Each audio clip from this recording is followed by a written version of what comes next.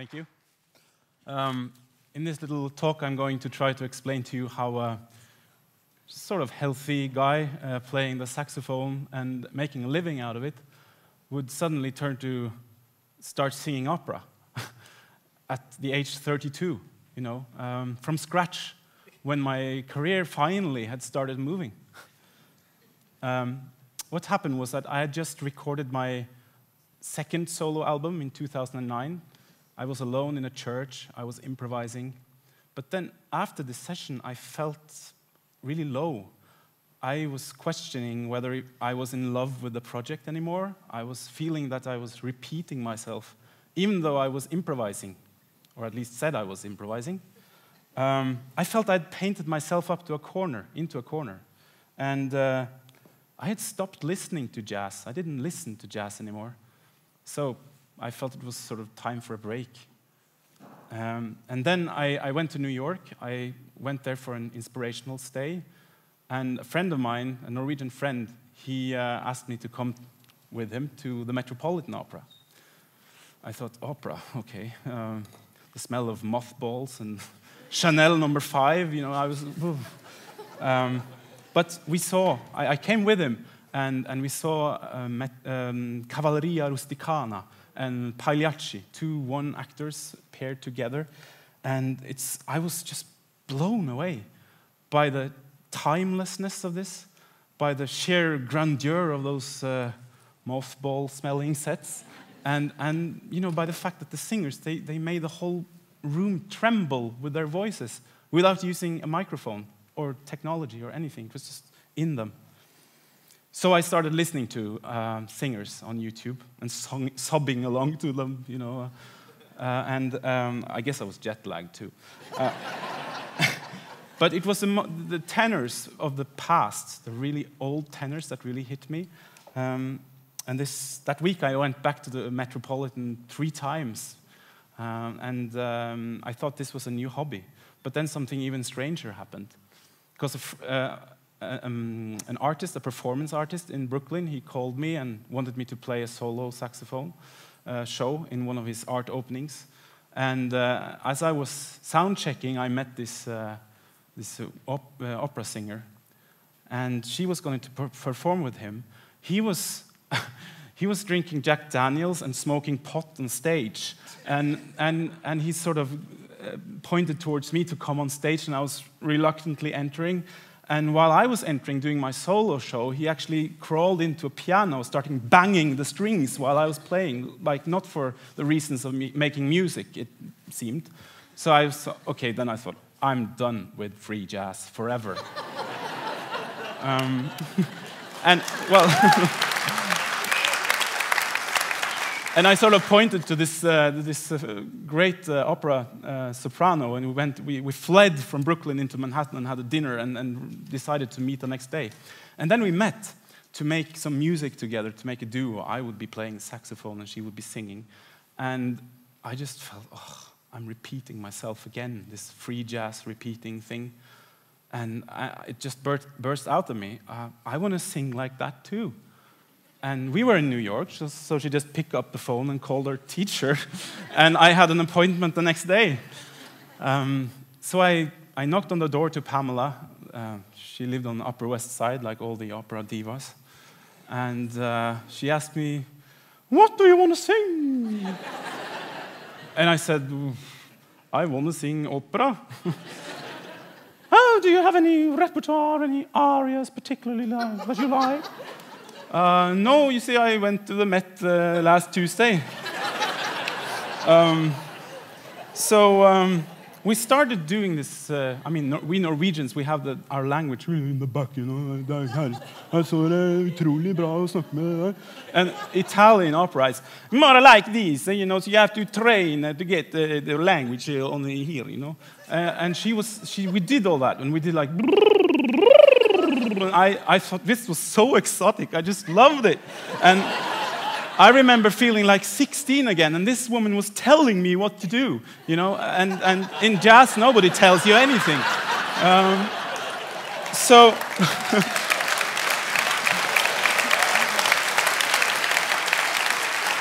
So I really knew I just had to follow this track. I had to train to become an opera singer. No, but what would my jazz peers say? You know, I tried to take some of them to the Met that same period. They were like, yeah, very nice. So I felt sort of like a rebel when I decided that I would say no to jazz gigs and just train opera for 1 year and see what happened, you know, just follow the track. So I felt like a rebel inside of a rebel, because a jazz musician is supposed to be a rebel. So I was sort of a Russian rebel doll, you know. But by making yourself unattractive like that, you suddenly, or not unattractive, but you know, unavailable, you get attractive. So I started getting the best gigs I've ever had, you know, and working with great musicians, and got this wonderful reviews for this solo album that I was complaining about earlier here. And I started to feel free in my playing, in my saxophone playing. And in 2011, 2 years after, I applied for the Norwegian Opera School and got in as their oldest ever student, I guess. And you should know, you should really know that education in Norway is free. So now I've served myself with 2 rather arbitrary musical educations, first jazz and then opera.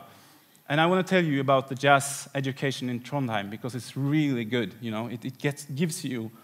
We were given almost total freedom. We were given a key to a practice room. That was the whole thing, really. And then we practiced and practiced, like this, like a great composer, you know. No like obligatory, or what you call it, classes. But now in the opera school, everything is much more mandatory, much more teacher-driven. And I even had to sneak away from school to be here today. So it's a little bit different. And it sort of sums up for me these 2 different musical worlds. Jazz, where you have to be your own composer, your own label manager, your own band leader. Whereas in opera, if you're a singer, you're a singer. You know, that's the only thing you have to be. And I believe this really is changing rapidly nowadays. At least when I get out of school, I will change it. So people now started me to ask, when are you going to combine your jazz with opera? And I thought, ain't gonna happen. I was really, really negative to this at first, because I really wanted to go deeply into opera, and I was sort of bored with jazz anyway, and I wanted to explore singing technique and theatrical training and all these things to become an opera singer. But then there was another voice student who said to me, well, I suppose you have to quit playing saxophone now that you're becoming a proper opera singer. And I thought, the hell I'm not. And then I tried on the jazz tour. I decided now I'm finally going to try this. And we first played something, I think it was a Swedish folk song, and then I launched into it, singing it opera style. And you know, the response was amazing. And I knew I'd found something really interesting, and I wanted to do this, and I knew I could do this. So I want to try some tenor battle, because that's what I'm calling it. I'm a tenor saxophone player and tenor singer, hopefully, today. I will try to do this, but I will conclude this little talk first by saying that if you ask a jazz musician if he's a rebel, he would probably say, by default, yes. That he's sort of breaking free with the establishment and following his inner voice and all this. And you know, opera is the establishment. So that's why so many jazz musicians openly say that they don't like the opera, I guess. But I think this is sort of a cliche, because, you know, don't all art forms have their own establishment and their own rules? Even the most progressive ones. And I think once I get my opera together, I will feel as free in it as I do with my jazz. So let's try here now. I have this little loop box here where I record something on the fly. It usually works.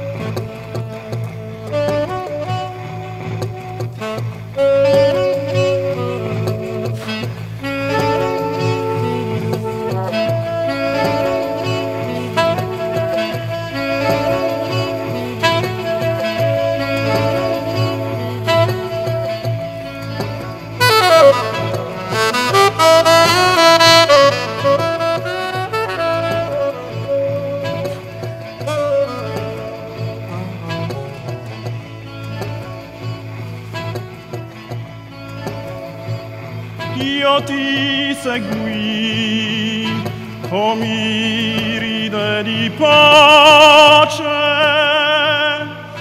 lungo le vie del cielo. Io ti seguì come un'amica face nella notte e nel velo, e ti sentii nella luce, nell'aria, nel profumo, nei fiori,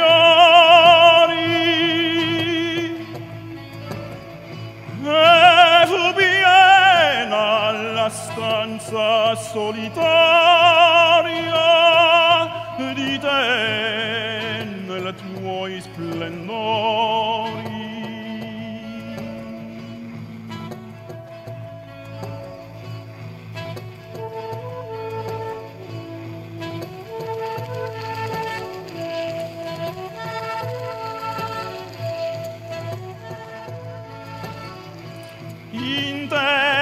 Interrapito al suon della tua voce, lungamente sognai, e della terra ogni affanno, ogni croce in quel giorno scordai.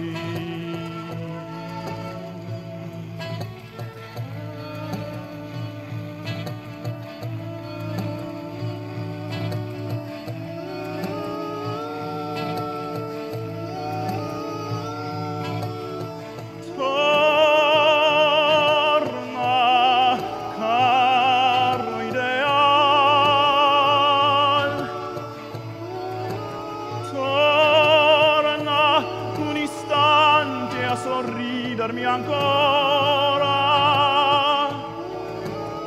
e a me risplendere nel tuo sembiante una novella aurora, una novella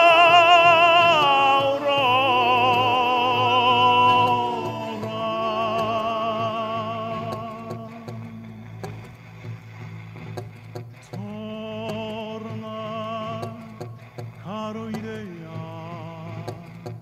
torna,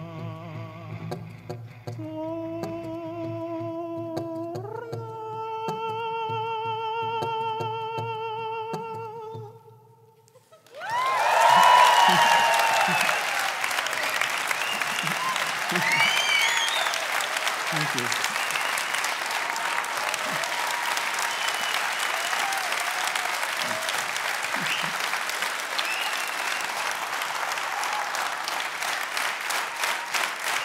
Thank you.